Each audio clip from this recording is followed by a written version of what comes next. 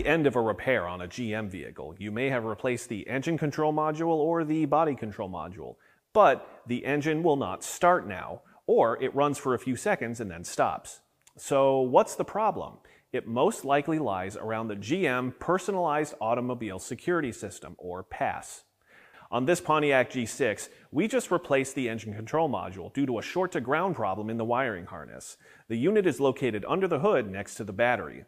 Replacement is easy, but say you replace the ECM and the car still doesn't start.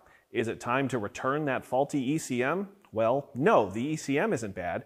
The problem is that the car doesn't know the keys.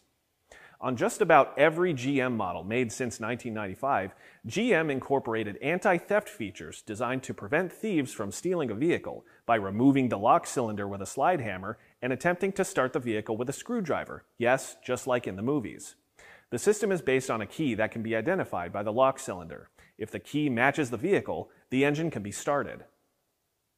GM has made changes to the system over the years. The first systems used a key with a resistor chip. The next development was a magnet in the key that worked with a Hall effect sensor in the lock cylinder. The next generation used a transponder chip in the key. In all of the systems, the lock cylinder or ring antenna communicates with a dedicated anti-theft module, body control, or theft deterrent module. GM calls these systems VATS, Passlock, Passkey, Passkey 2, and Passkey 3. You can identify the different systems by looking at the keys themselves.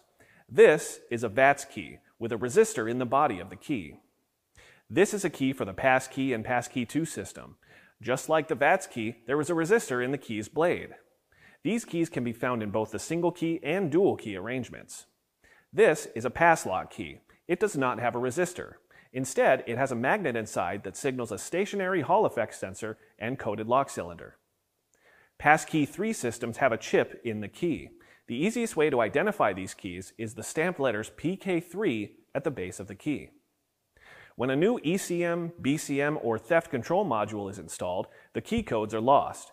The modules must relearn the keys for the vehicle so it will start. This is where the reprogramming of the keys can take two paths. For a shop, it's possible to use a scan tool to initialize a relearn procedure using an aftermarket or factory tool. With this method, the process of programming the keys can take less than 10 minutes. These tools can walk you through the procedure step by step. Just make sure you can dedicate 10 uninterrupted minutes for the procedure. One advantage of performing the relearn procedure with a scan tool is confirmation the key has been learned by the vehicle. Also, the ability to perform diagnostics is a definite advantage. If you do not have access to a tool that can perform this Passlock or Passkey reprogram procedure, you can use the manual procedure that can take up to 30 minutes to program all the keys. It is critical to identify the correct procedure for the year, make, and model of the GM vehicle in the service information. Due to the many GM platforms and model changeovers, it can be difficult to identify which procedure applies. The keywords to search for in your service information database are Passlock, Passkey, or VTD.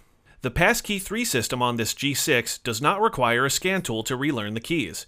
Just a little time, patience, and maybe a stopwatch. Let's get started. No matter the system, two items must be sorted out before beginning the relearn procedure. First, both the BCM and ECM must be working and communicating to successfully complete the procedure. Codes for communication errors must be resolved and cleared. Second, the battery should keep the voltage above 12 volts for at least 30 minutes. If you have doubts about the battery, use a battery voltage supply designed for reflash or reprogramming. The Passkey 3 anti-theft system uses a transponder inside the head of the ignition key. The exciter inside the ignition lock cylinder energizes this transponder when the ignition switch is turned on. The transponder transmits a unique signature to the theft deterrent control module. If the key signature transmitted is acceptable to the theft deterrent control module, then the module will transmit the fuel-enable password to the ECM. If the fuel-enable password is correct, the ECM will start the vehicle. Now let's start the actual relearn.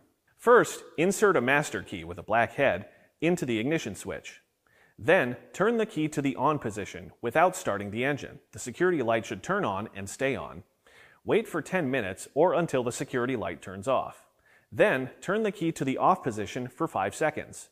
Next, turn the key to the on position again without starting the engine. The security light should turn on and stay on.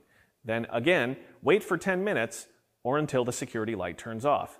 Then, turn the key to the off position for 5 seconds. Then, for a third time, turn the key to the on position without starting the engine.